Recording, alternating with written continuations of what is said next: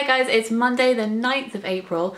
I'm sitting at my desk with the world's biggest cup of tea. This teacup is from Tesco, in case anyone is wondering. This is my third in my series of new weekly vlogs, and I'll leave a link to the playlist in the description box down below. I'm doing these weekly vlogs, one, because it's fun, and two, because you've asked to see what it's like doing the kind of work that I do, writing books and working freelance in the book industry, and it's difficult to show you one specific day because all of my days are different. So this way you get to see a little bit of all the different things that I do. This week is going to be quite unusual for me in that I'm away from my desk most of this week. Mostly I am, glued to my desk. Not so this week. Today I am, but then Tuesday, Wednesday, Thursday I'm away from it, and then I'm also in town on Friday for a little bit as well. As I said, it's Monday morning, and now I've got to do a radio interview. It's on the phone, so I don't have to go anywhere in the centre of town to do it, and I'm very glad of that because looking out the window, it is miserable outside. This weekend, as well as other things, I put all of my thick, woolly winter jumpers in a box very optimistically and put them in the back of a cupboard. Today, I had to go fishing around to get this one out again because it's freezing. It's freezing. It's the 9th of April and it's freezing. So I'm going to go do that radio interview, and then I'm going to do all my planning for the week. So getting my weekly planner all laid out, sorting out all of my to-do lists. I talked about how I organise and schedule my time in a completely separate video, which I'll link up here and down below if you would like to go and watch that for tips, inspiration, love of stationery, and I will check in with you guys in a little bit.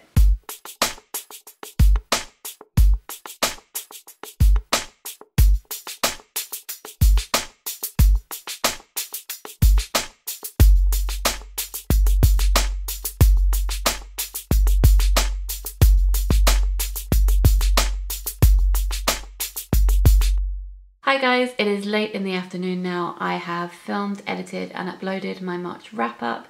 I've answered emails. I've been sending out writing workshops to people who signed up to take writing workshops with me this week, and have sent feedback to people who were due feedback this week. I thought I would show you two books that came in the post today. The first one is this one here. It's a poetry pamphlet and it's called Dear Body by Hannah Hodgson, and she has a Booktube channel which I will link in the description box down below. This is a collection of poems exploring body and disability, and it has a hint of fairy tale as well, so I look forward to reading that one. The other book that I picked up is this one here called The Sea Beast Takes a Wife, and this is a short story collection that I spied over on Simon's channel and thought I would rather fall in love with. It says, the author reveals that aliens can help us think about loss, time travel is just another way to talk about guilt, and sea monsters may have a thing or two to teach us about love. I'm hoping that this might be a good one. So yeah, it is currently, what time is it? It is 20 to 6. At 6 o'clock I'm doing an Instagram live where I am talking about the importance of bookish communities. I'm doing 3 Instagram lives this week as work for Studio Canal. So to talk about the importance of bookish communities, I'm going to be talking about people that I researched when I was writing the Bookshop book. So I'm going to quickly go through this, remind myself of what I wrote because it feels so long ago. It's 4 years ago now, so I'm going to remind myself of some things that I want to talk about. After I've done that Instagram live, I need to read the last 50 pages of this book here, which is A Place for Us by Fatima Mirza. I've been talking about it everywhere because I'm really loving it, and I'm hoping that it doesn't get ruined in the last 50 pages because I've said very publicly that this book I think is going to be my favourite book of the year so far, and I'm just really crossing my fingers that it remains that way. Only 50 pages left out of 400, so I'm pretty sure it's all going to be fine. The reason that I'm reading this book is because tomorrow I have to go and interview Sarah Jessica Parker, which is not something that I thought I would ever say, but that is what I'm doing tomorrow. Sarah Jessica Parker has set up an imprint of Hogarth called SJP for Hogarth.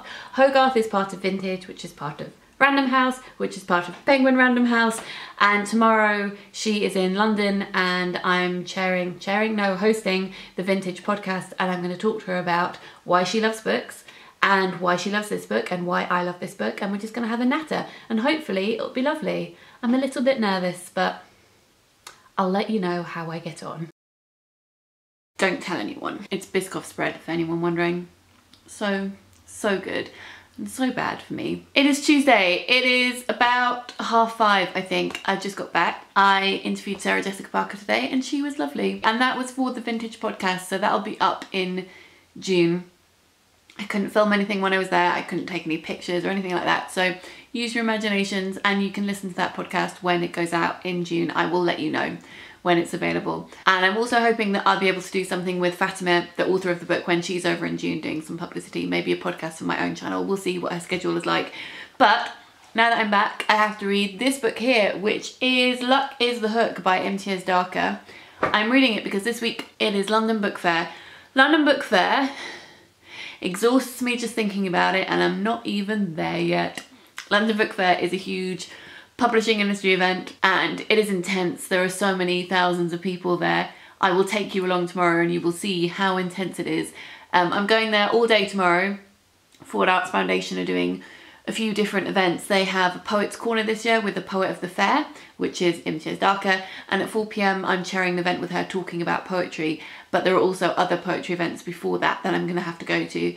And what else am I doing? I'm also meeting up with Cinzia for coffee afterwards, which will be very nice. If you don't know who Cinzia is, I will link her Booktube channel in the description box down below. So I'm going to go ahead and read this book now, make notes, prepare myself for the morning. In the morning I'm actually going over to Jean's early. I have to be there about 7:30-ish because we are doing the final Instagram live for Studio Canal, and then after that I'm heading to the book fair. I'll see you guys in the morning.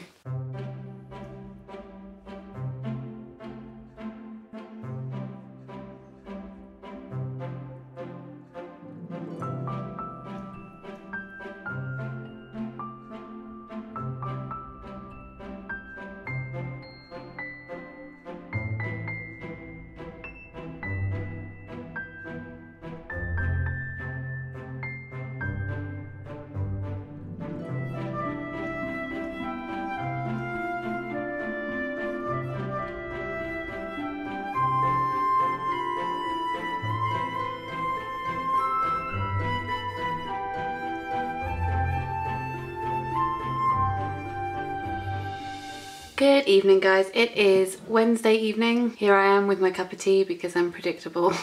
It's been quite a long day. It is now about 9:30 and I've just got in from London Book Fair. I can't emphasize how huge the building is, and I had lots of people messaging me saying, you know, what advice do you have for going to London Book Fair? And my advice is just know that you're gonna get lost.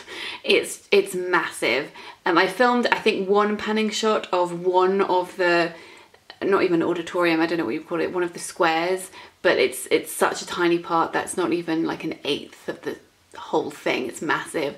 So I was there for the poetry symposium this morning and we were talking about the poetry industry over the last few years. Do you know that poetry book sales have gone up 42% in the last 4 years, and how awesome is that? And we're talking about lots of different things to do with poetry and publishing. And then after that I met up with a few people. In fact, I ran into several people today. I ran into Claire over at Reading Bukowski, whose channel I'll link down below. Annie from Am I Right came along to my event in the afternoon, whose channel I'll also link down below. And then I got to have a coffee with Cinzia after the book fair, which was really lovely before I headed home. So yeah, the event in the afternoon was with M.T.S. Darker, who was the poet of the fair. She's also published by Blood Axe and she's fantastic. I will link her collection, her new collection, in the description box down below. So that was my day. We just got in. We're gonna make dinner. We've got gusto to make, which is kind of along the same lines as HelloFresh. In no way sponsored. We sometimes get it when we know that we're going to be out late in the evenings because Mr. M also worked late tonight. So we're going to make that, and then I'm going to drink all of this tea and consume these mini eggs, and we're going to catch up on Versace, which we've missed because it started at 9, but we'll get it on catch up. Tomorrow I'm going up to Saltburn, which is kind of near Hartlepool-ish in the northeast, which feels like I'm nearly going home, not all the way home, just a little bit, to go and do some work with Carmen, who is a writer who's doing this big project that she's got funding for from the Arts Council, and I'm helping her with an area of that. So I've got a train. I'm gonna have to leave at 7 in the morning and I'm not gonna get back until about 11 o'clock at night, so tomorrow is gonna be another long day, and I don't think I'm gonna be able to film much, but I'll film some shots of the train and maybe the sea, because, you know, I get to see the sea tomorrow, and that's an excellent thing. Good night.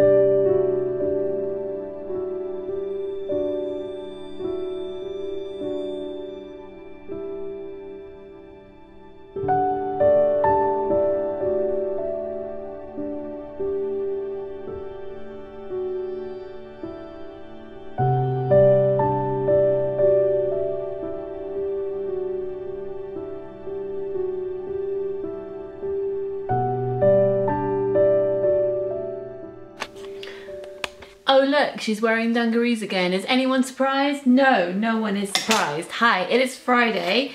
Yesterday I was working with Carmen, who is lovely. She's a writer, and I first came across her when I was a vlogger in residence at the Durham Book Festival, and she was doing a song/poem, and it basically made me cry, and I will insert footage of that here. The boat to a better place lays too low in the water. Not one of the bodies lands in the same place twice. If they had been made of feathers, it would have been a different story. You do not let go of the case. You know if you open it too early, it will just cry out.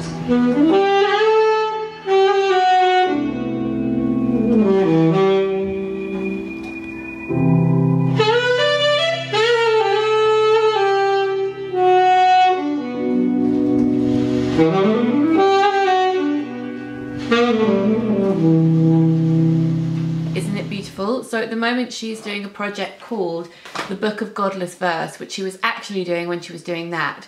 And she was 8 months pregnant then, I think, and now she has her little boy, so I got to have some cuddles yesterday with him, which was very cute. So yeah, she's doing this project called The Book of Godless Verse, and I will leave links to Carmen in the description box down below, because you should definitely go and follow her, because part of the project is her putting stuff out online, which she's going to be doing in the future, and I was helping her with that. And I think she's got lots of exciting ideas. And if you haven't read her book, How Saints Die, I'll also link that in the description box down below. She's currently longlisted for the Desmond Elliott Prize, and the paperback's coming out in June, but you can get the hardback at the moment. The paperback cover looks beautiful. She showed me the cover of that. But yeah, I finished work with her, and then she lives a 5-minute walk from the sea, so I had to go and say hello to the sea before I went home, because, you know, I miss the sea. I grew up by it and I miss it. So I went and waved at the sea, and then I came all the way home. I realised I was on trains for 9 hours yesterday. That's a lot of train. But yeah, it was great, and I got back at about 11ish and fell into bed. And now it's Friday. I spent the morning doing emails and workshop stuff and a bit of laundry. Am I really sad now that I really enjoy laundry? Does this mean that I'm old? I sense this means either that I'm old or boring, or both. I'm not sure. And I'm about to go out now and have lunch with my agent Charlie. We've got lots of stuff to catch up on, and it's always lovely to see him. He's my fave. If you haven't seen a video that Charlie and I did ages ago, actually, I will link it in the description box down below. If you're interested in what a literary agent does and how to get one, you can go and check out that video. Then once I've had lunch with him, I need to come home and crack on with Forward Prize reading, because the deadline for me submitting my favourites that I want to discuss at our judging meeting is fast approaching. And there's a lot of poetry this year. It's been a bit of a bumper year for submissions.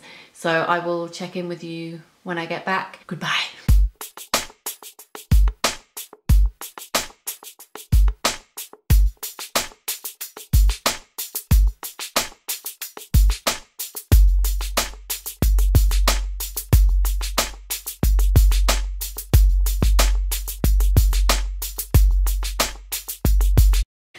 For some reason, guys, Lola likes to climb on top of cardboard boxes. This is one of the Forward Prize boxes. We have 8 of these, 8, and they're all filled with poetry books. You probably can't tell how big it is actually with Lola on top. You having fun there? Have you had enough of being on top of the books now? Are you leaving me? Are you going away? What are you doing now? Is this what are we ending the vlog like this? Is this what we're doing? Because now she's climbed on me, you see. Yeah, it's yawning. It's been a long week. Hello, Lola. So Charlie and I had a lovely lunch. We went to Rock, which is a Scandinavian restaurant. You would like it, Lola. You would like it. He's recently signed the chef there to write a cookbook, so that's why we went there. Thank you very much.